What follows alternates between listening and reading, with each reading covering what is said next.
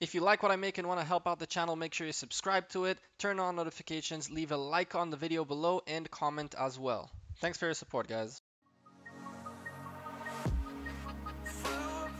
Hey there YouTube, welcome back to the Gekko. Another day, another video for you guys, and this is the last attack based video for the free-to-play gear series. Now, as I said in the past videos, I'll say it over and over, these videos are specific for one type of attack, for one stats. I don't care if there's a better item that is overall better on the whatever category, as an armor, as a whatever not. I don't care. I don't care about the fact that there is an item that I say doesn't exist, like an armor, for example, for Cavalry Attack, does not exist as a free-to-play, and yet there is grimy plate or there is other plates or other armor you can use. I don't care about that. I'm here to show you how to get the most of one specific stat, and the stat we're looking at right now is Cavalry Attack. So let's get right ahead and look at the equipment we have for Cavalry Attack. So let's set our filter to Cavalry Attack, and guess what? Pay to play, pay to play, pay to play. Yep, the only free-to-play helmet you have is the Bloodstained helmet.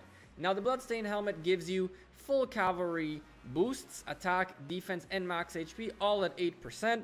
It's a very good helmet if you're basing yourself strictly on cavalry. Now, there are other helmets, yes, sure. As someone pointed out in a previous video, I legit re-recorded this video just to point this out, that you could, in theory, like in the armor, which I'm about to tell you, there is no cavalry armor, okay? There is no cavalry attack armor. However, you could, in theory, take this one, which is a free-to-play Monster Hunt armor piece, which is the, what you might call them again, the Helldratter's freaking armor. And it has 5% army attack. So this would give you 5% cavalry, 5% range, 5% infantry. Yes, in theory, you could use this for your cavalry attack. And yes, I guess that if you're looking at cavalry and range attack, which don't have armor, but you still want to get that extra percentage, you can get this, get your army attack, and get your 5% that way. And also 2 other attack types will get 5% as well. This is not a bad armor, but I wasn't going for these types of stats. As I said, I'm just going over this because someone said I was being silly in a comment, and I didn't take it too much for granted. You know, he is right. However, we're strictly focusing on the stats, on the cavalry attack stat. There's going to be other videos that are going to talk about other types of stats that you can keep in mind, and maybe we'll do a discussion on what are 2 or 3 best bang for your buck sets later on.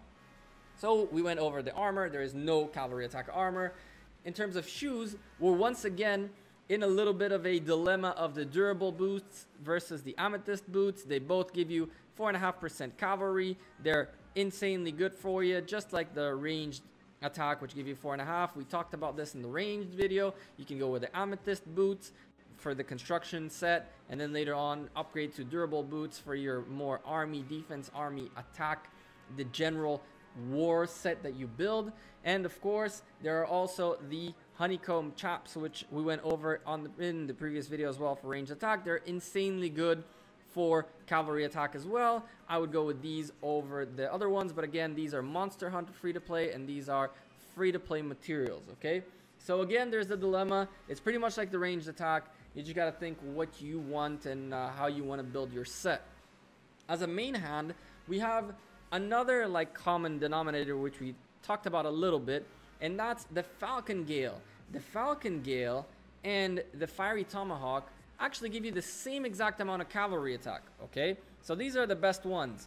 But then again, you can decide to go for a cavalry range set and not care for infantry attack at all, and then this is less helpful than this one because you get another 1.5% right here. Yes, you're giving up 6.5 infantry attack percent, and I don't know why you do that over 5% trap attack. But again, we're going with the extreme situation where you want to get the most ranged attack, the most cavalry attack. Personally, free to play, main hand, I love this one. It's a really, really good one. 10% cavalry attack, 6.5 infantry attack, 3.5 range attack. You really can't get too much better than this. And that's really all you have in terms of free to play main hand for cavalry attack. Unfortunately, that's all you got. In here, again, there is a bunch of like free to play items, and there's some that aren't. I went with the most attack, as I explained again and again and again, and that's the nose cube for the offhand. It has the most cavalry attack to offer you with 5%. It also gives you 6% ranged attack. So again, talking about that cavalry ranged set, you have here a very, very good offhand. Is it the best offhand you can get out of all free-to-play? No, probably not, but this one has the most cavalry attack to give you, and on top of that, a little bit of range attack. I would take that as an offhand. There is no Monster Hunt free-to-play item for cavalry attack, okay? The accessories, however, get a little interesting. The accessories, believe it or not, your Sentinel Circlet, the one item that you need the most for construction speed, also gives you 4% cavalry attack, which is pretty good. It is pretty much the same as the crystal tier, and these are the two cavalry attack accessories that are free to play, like free to play material items, okay? So these two give you the best bang for your buck in terms of free to play materials, and you need to build these anyway for your construction speed. So that's pretty nice to get the cavalry attack out of it. Most people will say, like, what the hell, this guy doesn't, why is he wearing his construction gear? Well, it also has a little bit of cavalry attack. Of course, you don't want to be doing that, really. You want to go for the Ivory choker, which is a Monster Hunt free to play accessory from the Saber Fang. It drops all these beauties, and you can make one of these, get 8% cavalry attack and travel speed, which is pretty good, actually.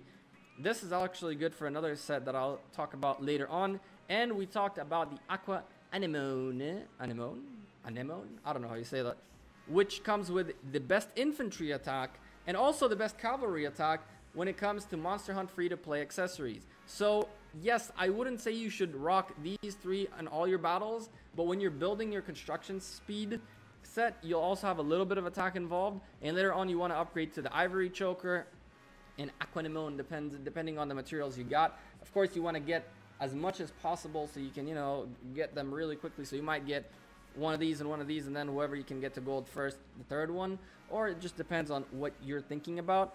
So if you go for only material free-to-play items, you can only get about 31.5% cavalry attack, which is crazy. It's so low.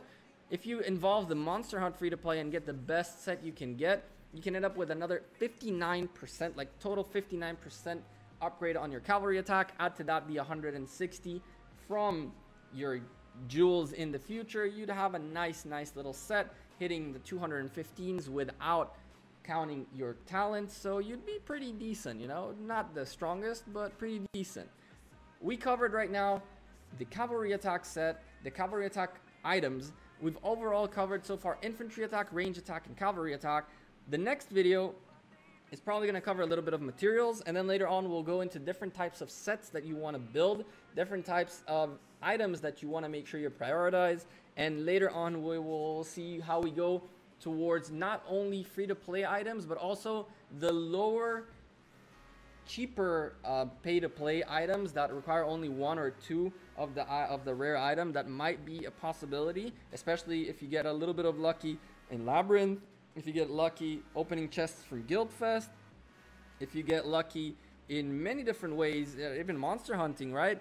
Or the events that you can get these chests that drop these materials, you can get those materials, right? So you do have a way to get maybe one or two of the fear drums, for example, and of the Gargantua Eye, and then go for the fear drums, which are 16%, right? Like, to get one of each is a task, but it's not that out of proportions. Like, I've seen people, free-to-play players, that ended up getting very lucky in getting one of these. You get one of these, that's automatically 3 of these, 3 of these, 3 of these, and 4 of these, which means you can automatically get 30% cavalry attack just from these 3, right? So we're gonna go over those things in a later video. For now, we only covered free-to-play stuff. I'm the Gekko. I'm out of here. Thank you very much for all your support, all your likes on the videos, all your comments below. Leave me questions, leave me suggestions. As you see, I read them all, and anything that matters that you guys say, I do actually read every single thing and I take everything in. But if you say something that's worth mentioning here and you correct me, I definitely agree with you if you're right, of course. Again, you can message me on Facebook, tweet at me, whatever you want. Links are down in the description. The gear set that I talked about, right, is in the description as well. I'm out of here, guys. See you guys in the next video. Take care. Peace.